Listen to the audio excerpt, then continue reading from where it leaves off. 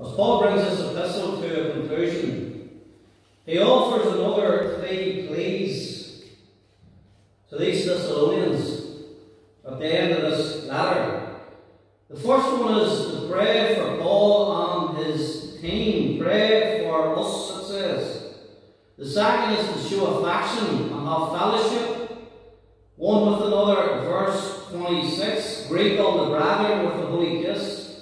And the third is to submit to God's word. Verse 27, I charge you by the Lord that this epistle, the word of God, be read unto all the holy brethren. The Apostle Paul had not elevated himself to such a position. Yes, he was the great apostle. He had revelations of the Lord. He was brought up, transported to heaven at one stage. He's seen a great work done. There was no greater servant of the Lord. But he never elevated himself or thought himself to be better than anyone else. He never thought himself to be superior or super spiritual above everyone else. Because in his humility here, and humility, as Calvin says, Andre Murray, is the greatest of all the virtues of the Christian walk. Humility. We have to humble ourselves before the Lord. And the opposite of humility, of course, is pride, which God despises. But the Apostle Paul, in his humility here, he realizes and he requests for these Thessalonians the great need he has for their prayers. He says, brethren, pray for us. A request for prayer. Brethren, pray for us. This was not unusual for the Apostle Paul to request this. This was a pattern of Paul's ministry. It was a pattern to notify believers from all different assemblies to pray for him, as this was customary.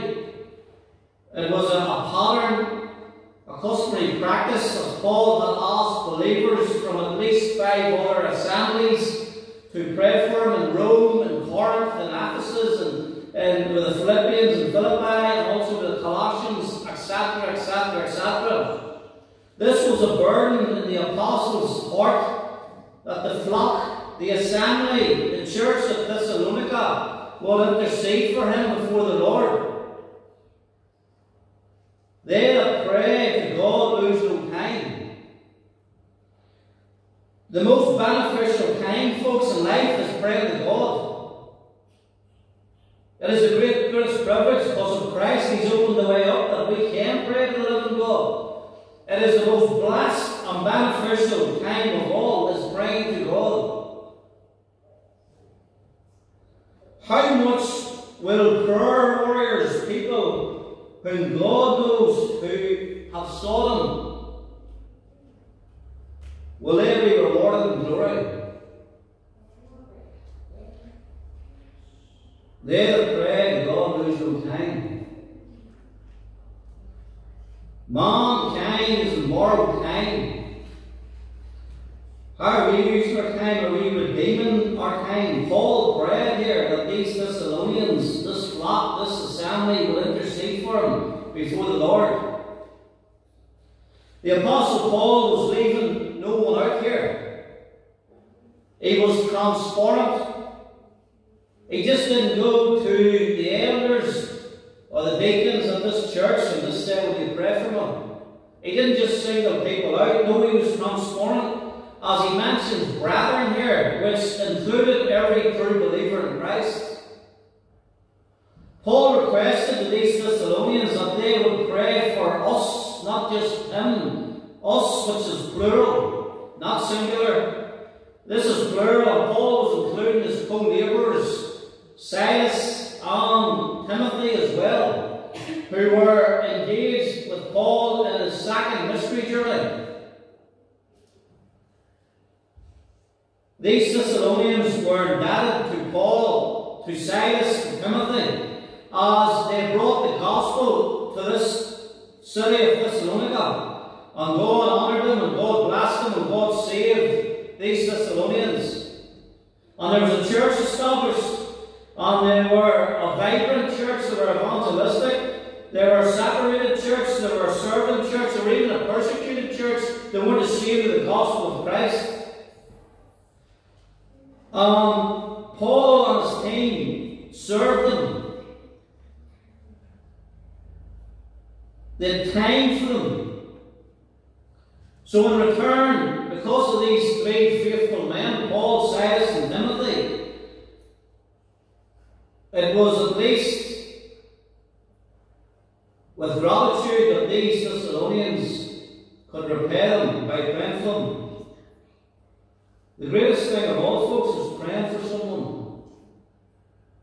And I know people, yes, there's people who are genuine, and you know when they come to you and they say, I can pray for you, they do pray for you. But then there's all ones, I don't know, the Lord knows, but just say it so flippantly, it's just off their tongue. But when you know someone's a man or a woman of prayer, dedicated, in the quiet place, love to be in the Lord's presence, when you ask them to pray for you, you know they will pray for you. Abraham prayed for Solomon. And God, even because of Abraham, because of his godliness, and because he was a man of faith in God, he was a friend of God. Abraham says if there's 50, he would destroy the city. It shows you the power of prayer. God honours prayer, of course. Now, God has ordained his purposes and decrees. And of course, no one can divert them. God's perfect in wisdom and knowledge. But nevertheless, when a man and a woman is in that place of prayer, that quiet place, in the mind of Christ and the mind of the Spirit, they will be praying the will of God, for the will of God to be done. The challenge is, how has my prayer life has it increased?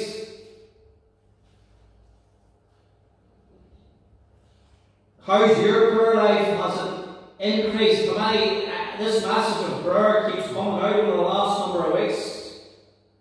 Folks, I can't emphasize enough how important prayer is. It is a tool God has given us. And that is what is lacking in the evangelical church today. They're going around in circles in this country. They have their programs, they have their lovely buildings, they have their money, they have everything, they have whatever nice you want to call it. But folks, a lot of it's just a flash. We need to get down to serious prayer.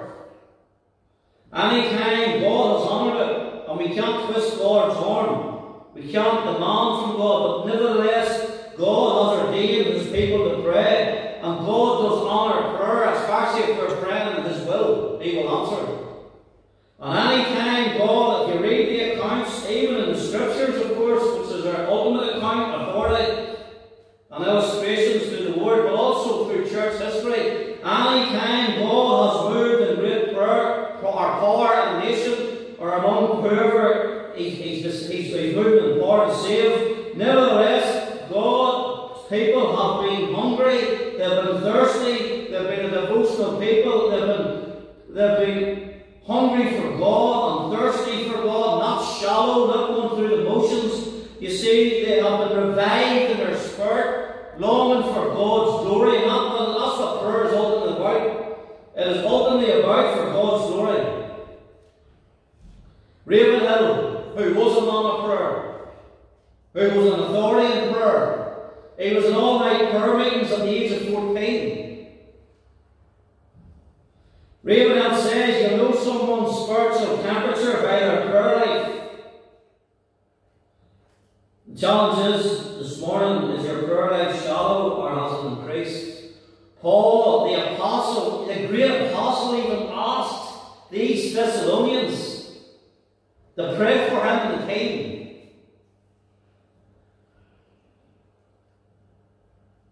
The apostle Paul was encouraging and instructing these Thessalonians to make prayer a habit, a pattern, a way of their life, as prayer in this verse is in the present tense. It's not past tense.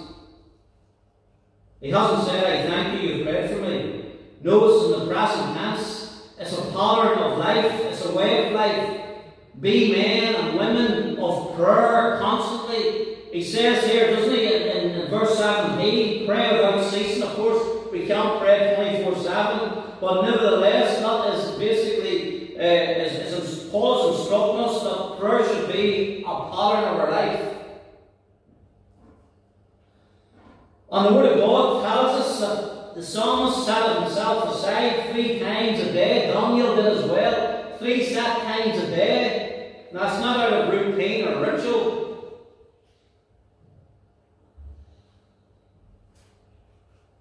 But folks, what is lacking today in the evangelical church is the place of prayer. There's so much mechanics. I've been there, I've been in faith mission, nothing to do with faith mission themselves, but I was in many prayer meetings over the years, whether it's prayer unions or whatever church that is, all down through the years in different districts. Many prayer meetings is just going through the motions. People are only saying prayers. There's a difference in saying prayers and praying from the heart. Massive difference. It's mechanical, they're just saying the same stuff. I know it takes time. I'm not talking about young believers, by the way. I'm talking about people who are saved many years. Our prayer lives should be developing more and more and more. The more knowledge we have of the Word of God, the more knowledge we should be having in the place of prayer. Is our prayers fervent? Or are they electrified by the Spirit of God? There's many sad to say midweek prayer meetings and church settings, folks, it's dead. It's just going through the motions. You have the same 3 or 4 people pray. There could be 40 or 50 people in the prayer meeting. That's fair enough, it has its place. But you have every single week the same 3 or 4 people pray, and it's just mechanical. And then at a certain time, cut it off. 9:30, get that cut off. That's just going through the motions. That's just ritual. You know something, there's no difference from the children of Israel, and God says, I'm sick of your sacrifices. Because it wasn't from the heart, it was all outward show. Folks, I cannot emphasize the most important part of the ministry, your walk, is prayer. With the Word, of course.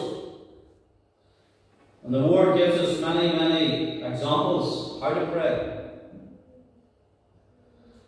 Paul said to these young converts of Thessalonica, pray for us. The Bible doesn't leave us in the dark regarding prayer. It gives us many examples how to pray. We need to pray one for another, of course,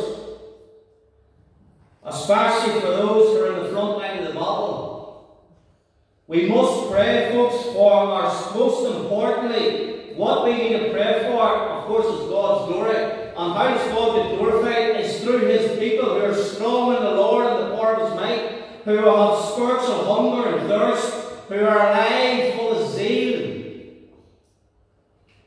who know victory in Christ, that sin doesn't have dominion over us. And we need to pray for one another that we will walk closer to the Lord. That is the most important prayer of all. Even before about physical sickness, yes, you can pray for that has its place.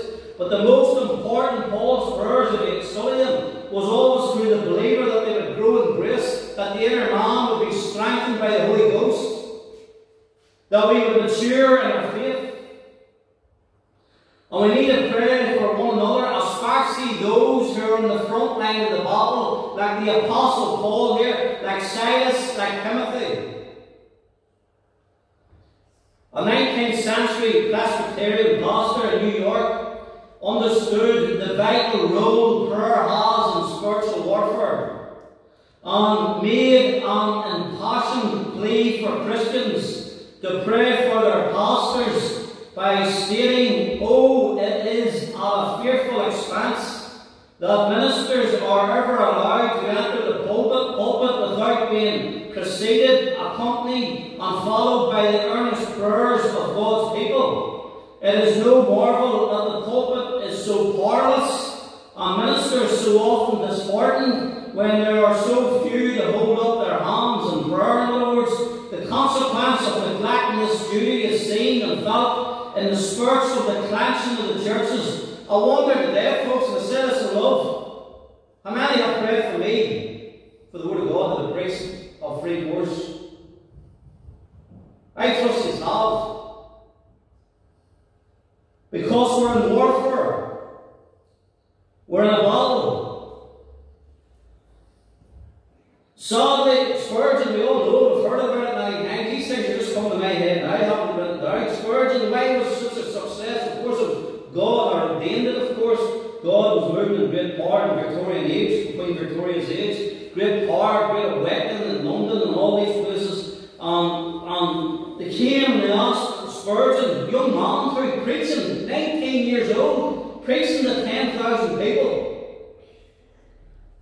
Asked him, what is your success? Well, Spurgeon wasn't interested in success or numbers, but he just says, come to me. And he says, there it is there. People were in the place of prayer, 400 or 500 people on their knees while he was preaching. Sadly, in some cases, faithful pastors who are in the front line of the battle, and also other folk, not just pastors, of course, evangelists, lay preachers, and others who are maybe not in full-time ministry, but they're in the front line of the battle because they are walking closer to the Lord than many pastors. But sadly, in some cases, faithful pastors and servants of the Lord are more criticised than actually prayed for. But there's coming a great day of reckoning when the people who criticise faithful pastors or servants of the Lord, they will be severely judged, as they have slandered a faithful servant of God. It's a serious thing, folks, to slander a faithful servant of God. What did Jesus say to Saul of Tarsus when he was on the road to Damascus? He basically says about, you persecuted me, when he was persecuting the church. So when someone is slandering a faithful pastor or a faithful servant of the Lord, they're actually slandering Jesus Christ, because that faithful servant is a representative of Jesus Christ. The Apostle Paul suggested to these Thessalonians a number of issues that they should uphold himself and the team in prayer for. First of all, that the Word of God would have free course and spread rapidly. Secondly, Paul was praying here and asking these Thessalonians to pray for him regarding his safety. 2 Thessalonians 3 verse 1 and 2, I'll read it out to you. It says, finally, brethren, pray for us. There's pray for us again. Pray for me, he says. Pray for Timothy, pray for Silas, that the word of the Lord may have free course and be glorified, even as it is with you, and that we may be delivered from unreasonable and wicked men. For all men have not faith. So Paul was praying, asking Jesus to pray for him and his team that the word would have free course and spread rapidly, and also for his protection. Also, Paul, in other letters, was praying for the other churches to pray regarding wisdom, that he would have wisdom and discernment. One example is this: when Paul was collecting money from the Gentile churches, that he would have the wisdom to be able to distribute it properly to the church at Jerusalem when there was a famine in Jerusalem. Also, Paul asked them to pray that the word of God would be effective as he preached it, and that a door would open for him, and that he would be spiritually strengthened to make known the mystery of the gospel and what he preached. He prayed also that he would live out the vocation, walk worthy of the vocation he was called to, that he would walk in honour and integrity, blameless before the Lord and man for his glory. In case he became a castaway, the Hebrew writer reminds us, pray for us, for we trust we have a good conscience in all things, willing to live honestly. You see, there's integrity again, there's the message of holiness coming through again. Pray for us, the Hebrew writer says, and trust we will have a good conscience in all things, willing to live honestly, men and women of integrity. So God will be glorified. So Paul realised a very important role for these Thessalonians to pray for him and his team, Timothy and Silas, well as pastors and faithful servants of the Lord who are in the very front line of the battle. Because when you're in the front line of the battle, think about it, the analogy is simple. In the physical realm, if you're in the front line of the battle, of course you're going to get more scars than everybody else who's way at the bottom, who is way behind you. But we're all in a battle. We all need our prayers, each one of us. We're called to be soldiers. Endure the hardness and be a good soldier of Jesus Christ. But quickly as we move on there, we've laboured a wee bit on the subject prayer, but nevertheless we'll move on. The second request is for affection. Paul exhorts these Thessalonians. The second request here, first of all, was pray for us. The second request is for affection, verse 26. Greet all the brethren with a holy kiss. Affection. Greet all the brethren with a holy kiss. Christian fellowship is essential and part of worship. Christian fellowship is essential and a part of worship. Of course, our fellowship is with the Lord first. Our devotional time is the most important with the Lord. But nevertheless, the Lord wants His people to have fellowship, come together one with another. He doesn't want us to be isolated. Believers should greet one another and encourage one another, especially when the corporate worship public meeting has ended. The congregation should not escape like rats. Cannot wait to get to the exit door as quickly as possible. No, God has ordained fellowship, one with another. After all, the true church is meant to be a family, one body. Now, don't get me wrong, folks. I know there's some here this morning with infirmities, and I'm not getting at anybody in that capacity, any person. Of course, they have to leave straight away. But you know where I'm coming from? God's ordained fellowship for His people. We're one family, we're one body. And I've heard it down through the ages, through the years, with different people. You maybe visit them, and they're struggling with it. And they'll maybe say there's no love in this place. It's not just here, it's using this place. Or there's no fellowship. Yet, the bottom line is they're not willing to make the effort. They're on the fence, bench warmers. Yet, folks, this church has a time of fellowship every Sunday night. Immediately after the service. I understand Sunday mornings it's difficult to have fellowship with one another because we're going home to get our Sunday dinner and all that. I'm off to go home, but Sunday evening there's fellowship immediately after the evening service. There's fellowship in the prayer meetings. There's 2 prayer meetings a week. There's even prayer meetings before the services. But there's 4 prayer meetings in total, of course. The 2 before the services. And then a prayer meeting on Tuesday night and a prayer meeting on Thursday night. And after the prayer meetings, we have a time of fellowship. And folks, back to prayer again, I cannot encourage you enough to get to the place of prayer, because that's when you have true fellowship with the people of God and you get to know what is happening really in the church. The same principle in life, generally speaking, is what you invest in, is what you get out of it. So we have fellowship. There's a cup of tea every Sunday night after the church service. There's a cup of tea on Tuesday night. There's a cup of tea on Thursday night. That is the time, folks, to come together and praise God for the fellowship and the union and the love in this place at the minute. May it continue. You see, fellowship is having time for one another. We're one body.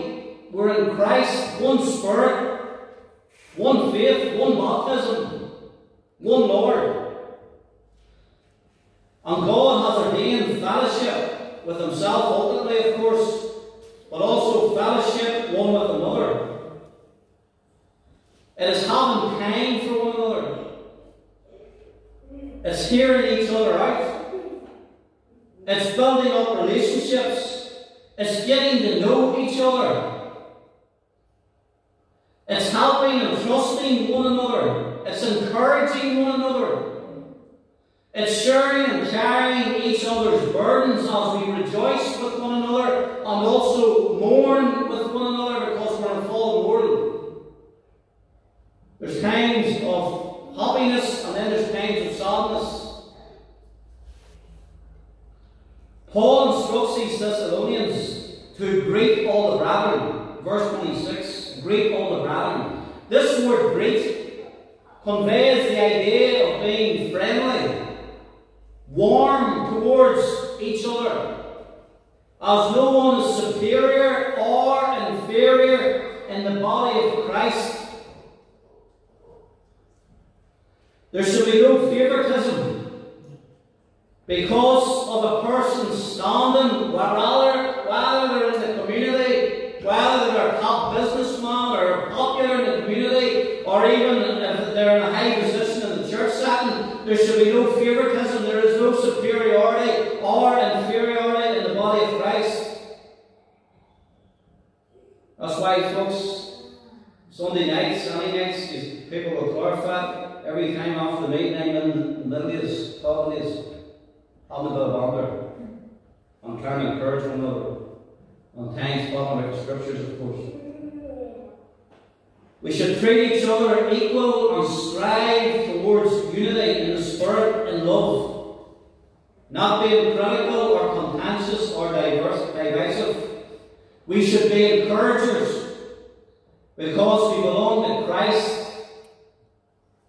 And the Bible makes it abundantly clear, fundamentally throughout, especially the New Testament. Of course, the Old Testament is love the brethren, love one another. In Paul's day, the custom to greet one another, especially a superior, was to kiss a person on the foot, knee, elbow, or hand. Paul says here, greet all the brethren with a holy kiss. In Paul's day, biblical times, the superior was greeted with a kiss on the foot, the knee, the elbow, or the hand. But friends kissed each other on the cheek, on the face, which was not a sensual thing, but was a symbol of genuine love and affection. Verse 26, greet all the brethren with a holy kiss. Today in our society, of course, in Western culture, we express affection, normally by shaking hands or hugging someone. It was actually in the 13th century that the church abandoned the custom of recording a holy kiss on the face cheek as people started abusing this action. Of course, the most twisted, hideous display of this custom was found in Judas Iscariot in his high-handed hypocrisy, who kissed the Lord in the cheek as a signal to the Lord's enemies for his arrest at the Garden of Gethsemane. Such wretched hypocrisy. Usually the custom was that men kissed the men and the women kissed the women with a holy kiss on the cheek, which was supposed to be a genuine symbol of Christian fellowship and affection one for another as they cared for one another. But Paul's point is here, whatever form of affection you display, whether by a kiss or hugging or a handshake, it should be done in a controlled fashion. God's people should be warm. God's people should be joyful. We've already looked at that as a command we looked at a few weeks ago. It tells us here, and everything give thanks, rejoice evermore. God's people should be joyful, they should be warm, they should be loving, because it's not our love, God's love is infused in us, supernatural love through the Holy Ghost. God's people should be caring. God's people should be sensitive one to another.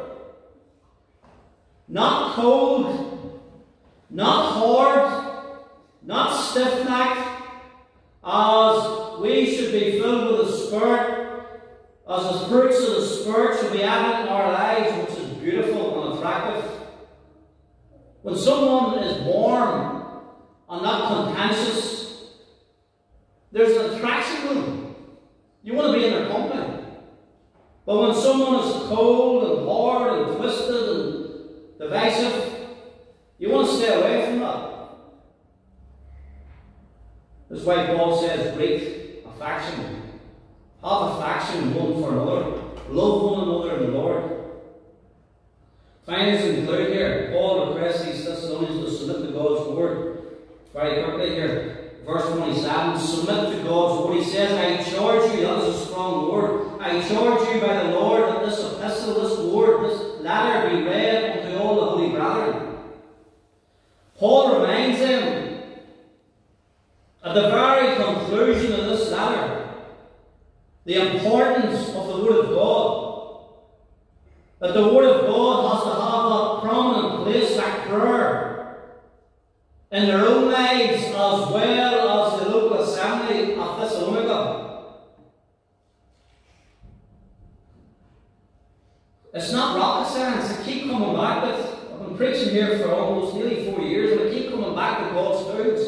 Dear friends, it is prayer and it's the Word of God. And it's applying that word obedience which creates faith in our lives to walk in the pathway of holiness for His glory. Yet many are trying this and that, and they're like religious salesmen, manipulation, theme nights and that nights. It's all flash. It's accomplishing nothing. God showed us the pattern. The Word of God, you see, governs our conduct. It shapes our lives. The Word of God transforms us. The Word of God sanctifies us and increases our faith. Faith cometh by hearing, and by hearing the Word of God. The Word of God guides us as a lamp under our feet and a light under our path. It instructs us. It encourages us. Think of the promises of this Word. It strengthens us. It transforms us. And ultimately, the purpose of the Word of God is for us to be more Christ-like and build our characters for the glory of God, more mature in our faith. God's Word is pure and perfect and cannot be altered. The Word of God does not change for society. Society needs a change to the Word of God. It is always wise, the Word of God. It is perfect and wise, because God is all knowing and all wise. God cannot make any mistakes. And I've said it before, if people would only adhere and follow this book, it would keep them out of a lot of harm. Generally speaking, in a daily way of life, of course, apart from the persecuted church. You see, God knows best. We are so limited. God is infinite. He's all wise, omniscient. He knows everything, even the hairs of our head are numbered. Who can instruct the ways of the Lord? No one's the Lord's instructor. He knows best. He's all wise. And His commandments are not grievous, and they're not. They're only grievous if you are playing about with sin, yielding to the flesh instead of to the Spirit. Then they become grievous and they rebuke you. But when you're walking in the light, God's commandments are not grievous. They're a delight to the believer, as God's word should be precious to every each believer. You see, this is the greatest possession we can handle. Is God's engrafted seed, which is in us, every true believer, being born again, not of corruptible things, such as silver and gold, but born of the Spirit, born of God's word. The eternal seed is in every true believer. It's engrafted in us, which gives us wisdom, which gives us light, which gives us discernment in these dark days we live in. I wonder today, is the Word of God engrafted and planted into you? Are you saved? Are you born again? Has there been spiritual surgery taking place? Has there been spiritual circumcision? Are you truly in Christ, saved by His grace, going to glory, going to heaven? Has there been a time you've humbled yourself and repented and trusted in Christ alone, through faith alone, by grace alone? Is the engrafted seed of God's Word in here? Apostle Paul here means business here. He says here, he is forceful here. I charge you in verse 27. He is so convicted here. He is so intent that all these Thessalonians received the words of this letter read to them by imposing a solemn oath. Verse 27, I charge you, which means to bind with an oath. It is the same phrase Paul expresses to his young associate Timothy later on, who becomes a pastor at Ephesus. He says in 2 Timothy 4 to Timothy, I charge thee, preach the word. I charge thee, preach the word. Not, Timothy, your own words or ideas, not your speculations, not the world's philosophies, not the world's stories, but the inerrant, eternal, indestructible Word of God, which has the only authority and is all sufficient. When spiritual awakenings came, folks, the Word of God was revived at the pulpit, the preaching of the Word. How do we get back to preach the Word? Paul charges these elders by a solemn oath in the person of the Lord himself in verse 27. I charge you by the Lord that this epistle, letter, be read unto all the holy brethren. It's a solemn oath that this epistle must be read, heard, and applied, being in operation. Read means hear, a reading aloud, a reading aloud in public worship. Hurled it out, be transparent, no hidden agenda. Hurled the message out with conviction and authority. As no apologies, folks, when you preach the Word of God. When you're doing outreach this week, if you get in that conversation with anyone, there's no apologies for the gospel. Yeah. What a message! It's obviously authority of God's Word. That's what we come on. It's not our authority. Never ever water down the gospel for anyone. They need to apologize, not us. Because they're under sin. They're under wrath. They need to repent. And Paul is saying here, I charge you by the Lord that this epistle be read. It means heard with conviction, with authority. Shout it out. God has ordained us by the foolishness of preaching. Read it out, hurl it out, which was essential to the spiritual accountability of the early church, as they did not have many copies of the Word of God. In fact, initially, at the beginning, there was only one treasured copy of this epistle, which made it impossible for everyone to read it individually. That's why they came together collectively. That's why it's important to come to the Lord's house consistently, but to hear the Word being expounded. What it means, that's what that means. Expounding, expositive preaching, expounding the Word, folks, means explaining what it means.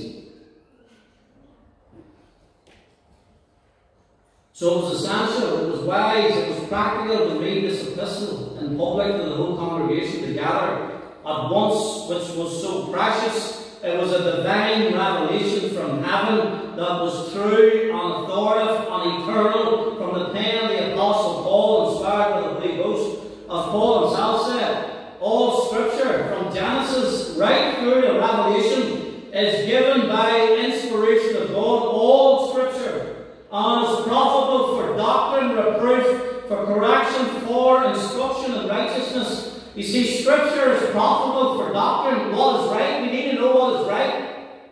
It is also profitable for reproof, what is not right.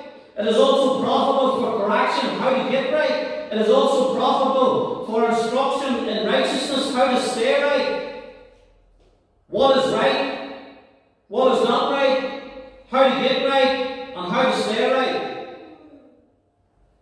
The true believer who studies and applies God's Word will grow in faith and holiness and will avoid many pitfalls in this evil, corrupt world as of death and wickedness. The Word of God is our roadmap for glory. How we treat the Bible is the way we treat Jesus Christ, who is the Word. How are you treating the Word of God today? Is it precious to you? Are you feeding of it daily by allowing it to transform, sanctify, and shape your life? Or are you just playing about with it from one week to another? Or Tory said many Christians are merely playing a Bible study, and therefore many Christians are merely weaklings when they might be giants. To be strong in the Lord and the power of His might, and to know victory over sin, folks, you need to be a serious student of God's Word and apply what's said to you. There's no shortcuts. Finally here, our time is went. All 5 minutes. Paul gives his benediction to these Thessalonians. Verse 28. The grace of our Lord Jesus Christ be with you. Amen. That's why we're singing that first hymn. The grace of our Lord Jesus Christ be with you. Amen. It's benediction. Paul prays, desires that these Thessalonians will experience the grace of our Lord Jesus Christ being with them at all times. Grace is something we don't deserve. It is God's unmerited favour towards us. Grace is God's loving kindness, which summarises all that God provides believers in Jesus Christ. The Apostle Paul, in many of his letters, used the term grace at the beginning and closings of his letters. Grace is favour. Grace is kindness from God to man and providing for his spiritual needs in Christ, and all that is saving grace, but also is common grace to everyone. He gives the sun and the rain to the righteous and the unrighteous, temporal blessings even to the unsaved. That's common grace. Grace is God's good gifts to men, and which causes joy, especially the ultimate gift is unspeakable and indescribable gift, the blessed Lord Jesus Christ. Someone said, grace is a ring of gold, and Christ is the sparkling diamond in that ring. Grace is a ring of gold, and Christ is the sparkling diamond in that ring. You see, all our sufficiency is in Christ. It's all about Christ. From the beginning to the end, we are complete in Him. We have all things pertaining unto life and godliness in Christ. We have wisdom, we have righteousness. His righteousness has been imputed to our account. We're justified. We have sanctification in Him through the Spirit, and we have redemption. This old body will be redeemed someday, and we have fashioned in the body like Jesus Christ, fit for heaven forever. Christ is no disappointment. He is precious to us. He should be precious to every believer. He should have preeminence, Lord of our lives. Taste and see the Lord is good. Christ, you see, satisfies as God continues to pour out His blessings towards His people, especially who are in Christ, by expressing not only His amazing grace, but abounding grace, as we are what we are by the grace of God. Praise His glorious name. So Paul at the end of this letter is declaring God's favour and loving kindness continue to be with these Thessalonians. The grace of our Lord Jesus Christ be with you. Amen. So for a church to function properly and spiritually grow, it is essential how our relationship fundamentally, first of all, is with Jesus Christ. Our devotional time, of course, through prayer, through His Word. And also, it is very important how our relationships is with one another for a church to grow spiritually. God is more interested, folks, not the size of the church, but the purity of the church.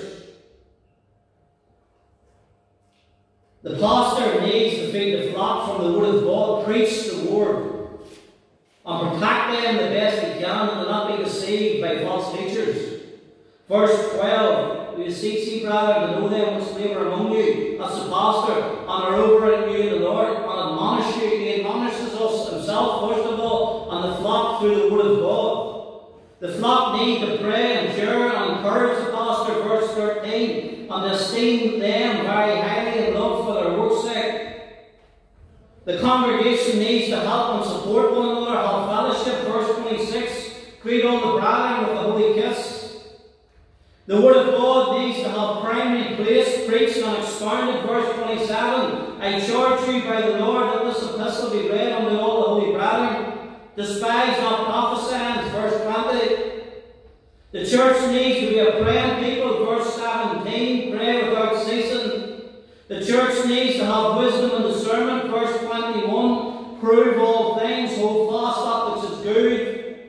The church needs to be a grateful, thankful, and joyful people. Verse 16, rejoice evermore. Verse 18, in everything give thanks, for this is the will of God. The church needs to be hating sin, no compromise with it, and pursuing holiness, walking in the light by being filled with the Spirit, not quenching or grieving the Spirit. Verse 19, quench not the Spirit. Verse 22, this is our part, abstain from all appearance of evil. And verse 23, this is God working through us. The God of peace sanctify you wholly. I pray your whole spirit, soul, body be preserved blameless unto the coming of our Lord Jesus Christ. Dear friends, it's all about bringing glory to the Lord. And that's what this letter concludes with. Christ is coming. Christ is returning. And Paul has emphasized that God's people need to live in godly lives. Proper fellowship with the Lord in harmony, and proper fellowship one with another. The Lord bless these few words to us today. I've said enough. We'll not sing our last hymn because time is gone. We'll have a word of prayer. Thank you for your patience. Father, as we conclude this meeting, we thank you for the many exhortations you give us from this great letter. And help us, Father, to be in an upright relationship with Thee. Father, give us even a more desire for the place of prayer. And, O God, for your word, and to apply your word that would be more Christ-like for your glory. And Father, we think that even the theme we've looked at this morning also, regarding fellowship one with another. Help us, Father, to carry each other's burdens. Help us to love one another. Help us to be there for one another. And Father, we realise we're one faith, one Lord, one baptism, one body. And Lord God, I pray you will bless us from the youngest to the oldest here. Help, Father, I pray you shine your face upon us gathered, that we will grow in grace, and we will be strengthened more and more in the Lord in these days. I pray, Lord God, now as we separate, I pray, Father, keep us in thy fear until we meet up again in your will, for Jesus Christ's sake. Amen. Amen. Thank you, folks. Time is man, and I trust you'll have a good dinner.